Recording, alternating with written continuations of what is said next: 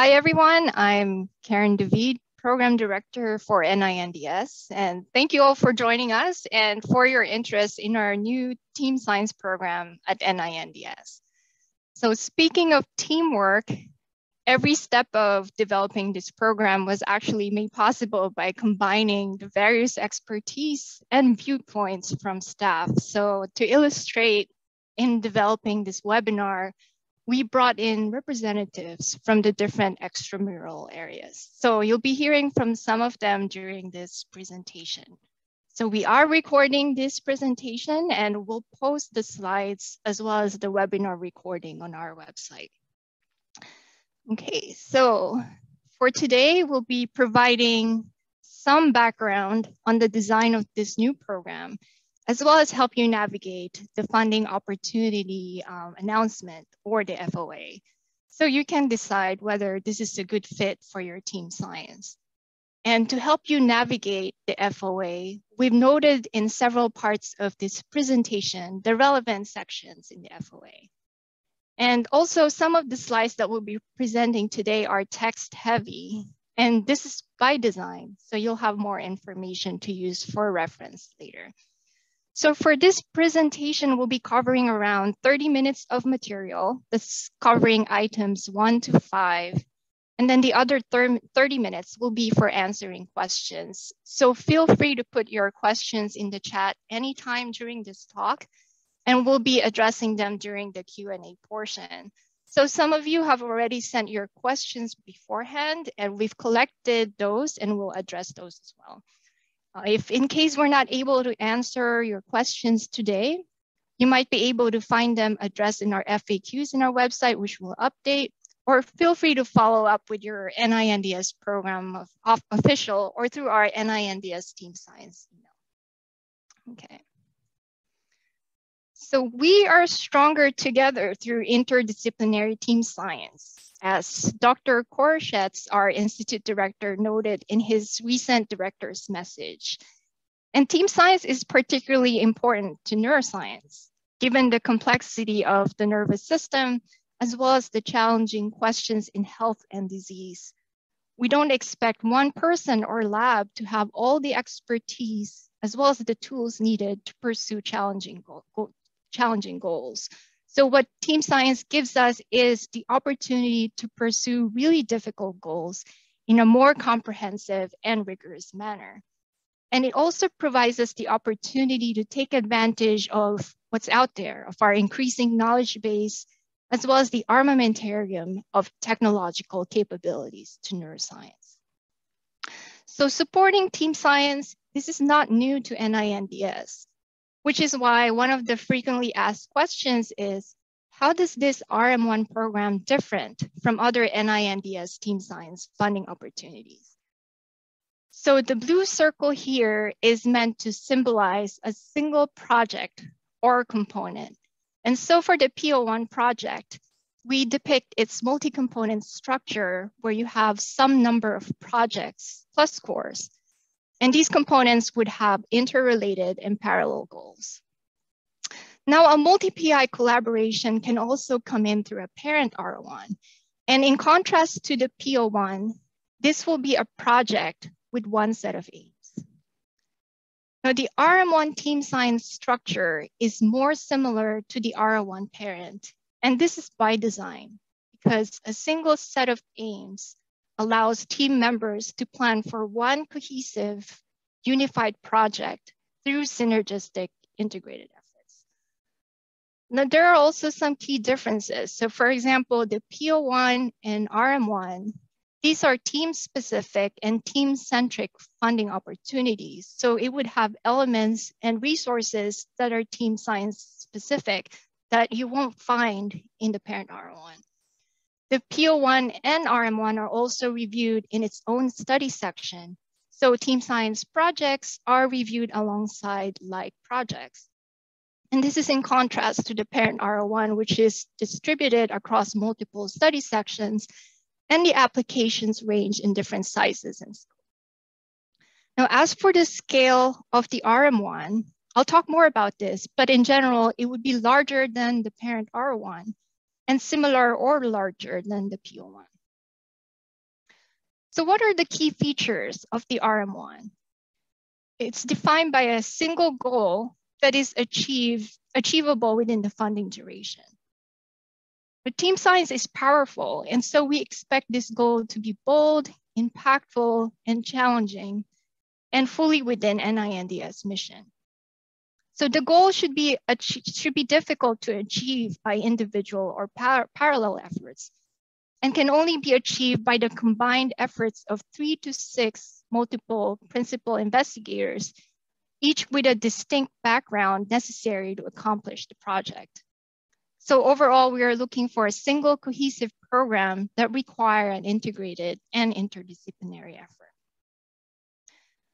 So what do we mean by interdisciplinary?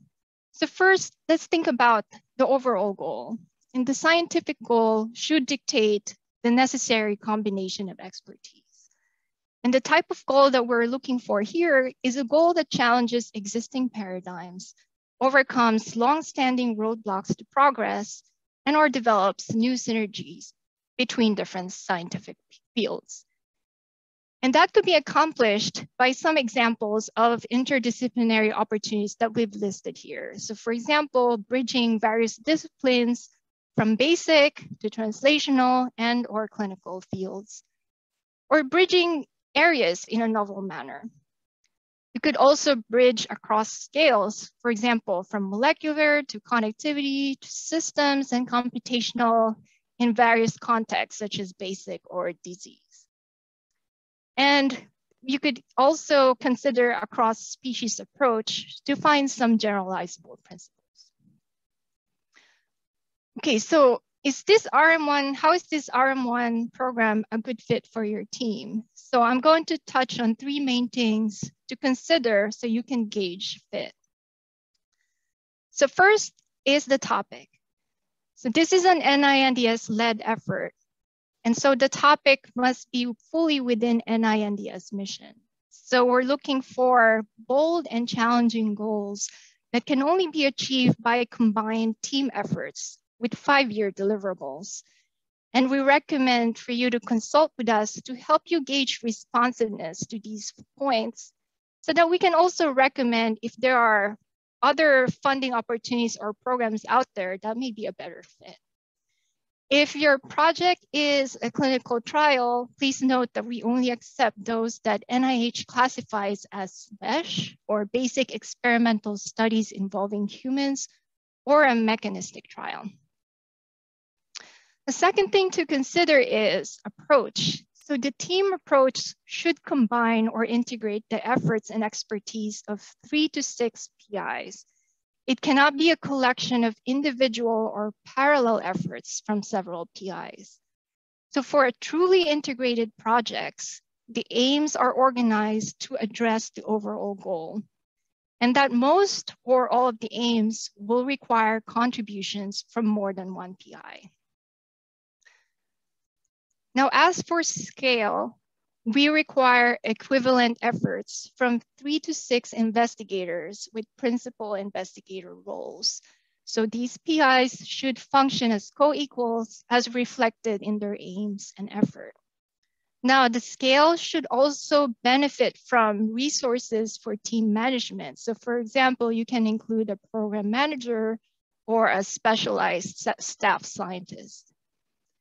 And also the scale proposed should also benefit from the expanded page limit for research strategies. So we have 15-page max limit, and this is not your usual 12-page limit, as well as thoughtful considerations of team science aspects, such as team management, defined goals and timeline, as well as consideration of enhancing diverse perspectives. So when is this RM1 not a good fit? And we highly recommend that you consult with us, as this part can get tricky, especially because there might be existing programs out there that may be a better fit for your project. So first, because this is an NINDS-led program, the topic should be fully within NINDS mission. Could be basic, translational, or clinical, or some combination of fields, as long as it's within the NINDS mission. If the project is translational, we recommend checking out our NINDS translational programs, which could be a better fit. And if the project is clinical trial, we only take clinical trials that are considered mechanistic or BESH. So applications that don't meet our requirements, for example, such as the last 3 bullet points here, will be considered non-responsive and will be withdrawn. So we highly recommend that you chat with us to talk about this. Okay, now let's get to the practical aspects here of preparing the RM1 application. So this program is a pilot experiment. So we are starting off with 1 receipt date per year. And the page limits are atypical. So we have a 15-page limit for research strategy instead of your usual 12 pages. And we require 3 other attachments, each with their own page limits.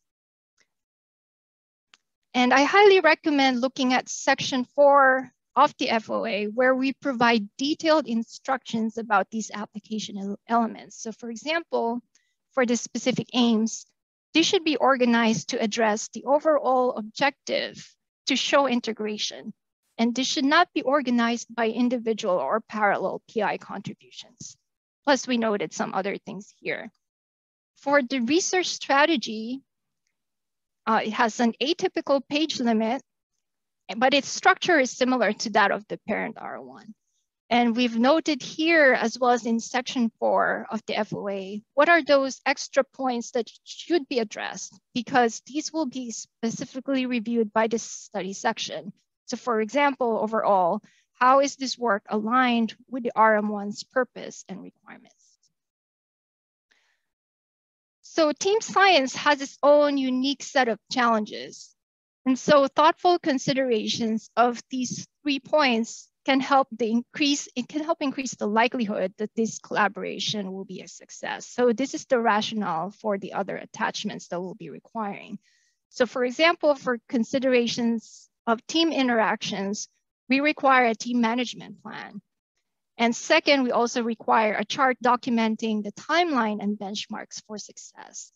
And third, we also require a plan for enhancing diverse perspectives. And so I'm going to be providing an overview of each of these components and other attachments. Okay, so the team management plan, the main question we've received is, how is this different from the multi-PI leadership plan, which is also required? So the MPI plan focuses on the interactions across the PIs, whereas the team management plan considers everyone in the whole team, including the key personnel as well as the trainees. Now, team science allows for cross-fertilization across disciplines, but bringing people together, especially from different disciplines with their own specialized language, could be particularly challenging. So in preparing this team management plan, we recommend 2 things. One is to consult this document that NCI put together. So it has practical suggestions such as having a collaborative agreement template that you can find in the appendix. And there are points here that is also related to the recommended subheadings listed below.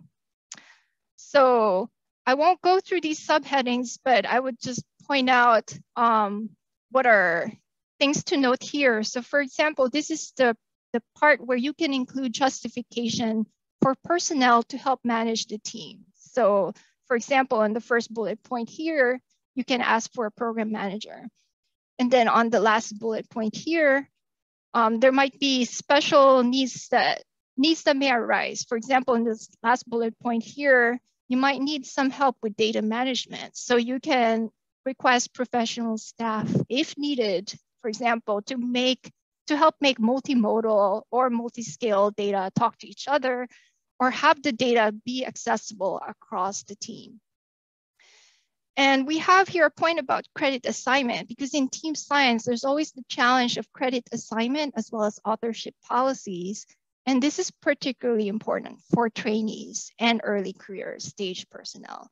So we recommend looking at section 4 of the FOA, where these subheadings are explained more in detail.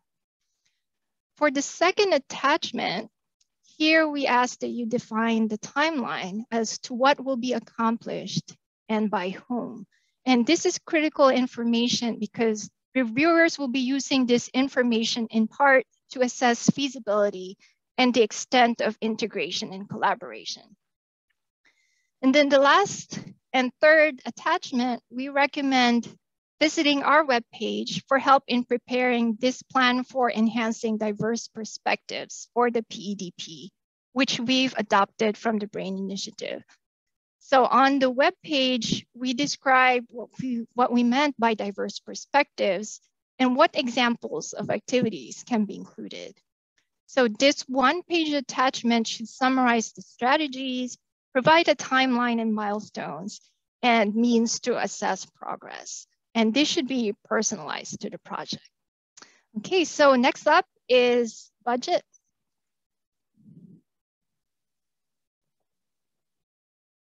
Karen, you're muted, by the way. I apologize. Can you hear me?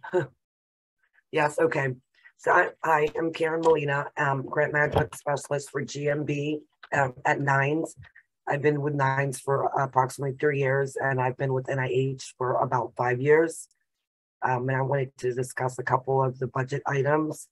One of the common questions we received about the budget is there a budget cap and what can be included in the budget aside from the usual items.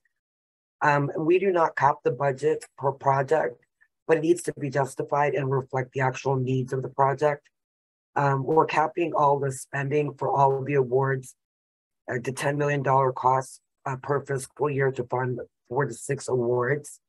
And if you're requesting more than $500,000 direct costs, you need prior approval. So send us your specifications, team composition, RM1 justification, and the budget. Provide detailed evidence supporting your proposed request in the budget justification section. Other allowable costs are costs related to activities in the plan to enhance diverse perspectives. For example, training and mentoring opportunities, also outreach and recruitment activities, and inclusion of diverse personnel. Another question that we received was, also costs associated with preparing and submitting data to a data archive per the NIH data sharing policy. Costs associated with hiring personnel for team management, program management, and data science staff, and making sure not to exceed the salary cap, which is $203,700. And if hiring graduate students, not to exceed the NRSA cap. Other things to note are that no escalation on any categories is allowable. So salary, cost of living increases not allowed, or any kind of escalation on other costs or anything really. It'll get removed from your application for all future years. It'll just go back to what you requested the first year. And the other thing to note is to make sure that the budget sheets match the budget justification. And like I said before, just making sure that the salary meets the cap for NIH. And I think next is Marilyn and Lee for review. Hello, everybody. My name is Marilyn Morhoon. I'm a scientific review officer at NINDS. I've been here for a number of years, and I'm working together with my colleague, Dr. Lee Jia, and she and I are going to be managing the review of the applications that come in for the RM1 Team Science. Next slide, please. So the first thing that will happen once I receive everybody's application is I need to check for completeness and compliance. And I want to point out here that it's really important, these other attachments that Karen was speaking about earlier, because these are items that will be reviewed during the review process. They are mandatory for the application, and you'll see in section 4 that it says required documents under other attachments. If those attachments are missing in your application, unfortunately, your application will not move forward in review. There will also be a period where Karen and Corey and a lot of NINDS staff will be looking at the applications to ensure they are responsive to the other aspects of the grants. The main one being that the actual science does fall into the NINDS areas that we cover. The next step I have is to recruit for scientific areas, look at the applications, see what kind of expertise is needed. If you feel there is a special kind of expertise required for the review of your application, there are two places you can provide this information. One is the assignment request form, and the second one is a cover letter. So please, if you feel there's some special kind of expertise that you're worried might not be available to cover your application, that's a way for you to communicate with me that you feel something special is needed for your application. You will be receiving a letter from me once your application has been received and deemed complete and responsive. This will provide you with information about the meeting date and any post-submission material you may be able to submit. Long-term, once the meeting's over, your score will be released within 3 days of the meeting, and summary statements will be released no later than April 30th, which is 1 month prior to council. Most likely they will be released much earlier than that, but that's kind of my drop dead date. Next slide, please. So going back to these 3 required areas, the team management plan, benchmark and timeline for success, and your PEDP plan. These are all 3 very important aspects. And as I said before, if they are not included in your application will not move forward to review. There's very clear instructions in the funding announcement in section 4. So please make sure you check that prior to submitting. Next slide. So thinking about the RM1 review, it's kind of, but not like a standard RM1 review. We are very focused on the science that's being proposed in the application. But as you can imagine, because this is a team science approach, there's much more emphasis on the team and the investigators and how they're going to work together to address the scientific issue at hand. So yes, the science is going to be first and foremost, and so the approach will absolutely be assessed, most likely to the same extent, if not more, than a standard R01 application, but we're also going to be making sure that the reviewers consider the MPI team and how this MPI team is going to move the science forward in that specific area. So go ahead, yep, next slide. So there are special considerations that you can look at. If you look in section 5, you will see the exact information that is provided to the reviewers in terms of the guidance for review. So you will know exactly what we're telling the reviewers to be considering. And so some of the things that you might pay attention to is under significance. It's the integrated team approach and whether it will be transformative for this. For the investigator, it's whether each investigator on the MPI team is necessary and will contribute to achieving the goals. For innovation, how is the team approach innovative, or what does it bring that might be innovative to the process? The approach is the combined expertise and ideas being brought to bear to address the science at hand. And the environment, is there synergy gained from the involvement of multiple departments or institutions? Perhaps there's special things that might be available at different institutions, or you know, across from one department to the next at one institution. The plan for enhancing diverse perspectives, as we mentioned before, is required, and it is assessed across all of the criteria. Next slide. So these are the examples of how PEDP will be assessed in each of the areas. It is factored into every single aspect of the review. So it's considered under significance, investigator, innovation, approach, and environment. So it's very important that these PEDP plans are strong and it's clear for how your team is going to address bringing in diverse perspectives and managing diverse perspectives going forward. And so with that, I'd like to say thank you and pass you over to Corey Kelly for your next steps. Thank you, Marilyn. So as Karen mentioned, the first receipt date is October 7th. So in between now and then, we can assist you with preparing or deciding to submit your application. You can reach out to our team to evaluate your fit for the NINDS mission, as well as the RM1 mechanism itself. To do that, we'll need your specific aims, team composition, budget, and the RM1 justification, which is simply why you feel like your approach is appropriate for this mechanism. The best resources for more information are, of course, the FOA, which is listed on our website. Our website, which has a very robust list of FAQs that we'll also update based on your questions today. I highly recommend you can email us directly at nindsteamscience@nih.gov or directly contact your program officer, who will have a pretty good sense of the fit of your submission.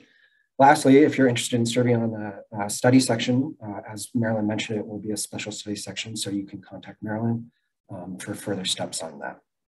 Next slide, please. Okay, thank you for everyone's questions in the chat. For the remaining time, we'll do two things. First, we've aggregated the questions that you were kind enough to submit during your registration, and we will address some of those first. I have, as we've been presenting, aggregating the questions you put in the chat, and we'll go ahead and field some of those out to the appropriate NINDS staff after the pre-registration FAQs.